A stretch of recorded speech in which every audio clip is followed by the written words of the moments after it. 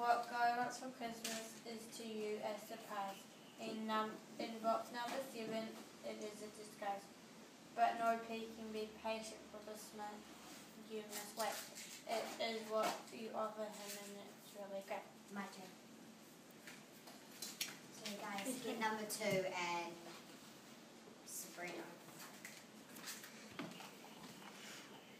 The story began when Isaiah did tell what a virgin would give birth to Emmanuel. That name is special. It means God with us. And one day this is the child many would trust. So when the time came, I was appointed to tell the young woman that she was anointed. I said to her, Mary, you are God's chosen one, and you will give birth to God's only Son. How can this be? For this isn't typical. Indeed, it's not, but we call it a miracle.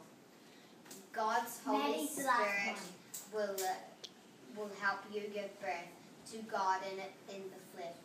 He'll live here on earth. God says to name this baby boy Jesus. Mary said, yes, may God do as he pleases. For I am his servant, I will obey, so God can use me in this special way. What God wants for Christmas is to you a surprise. In box number 7, it is disguise. But no peeking, be patient, for this you must wait.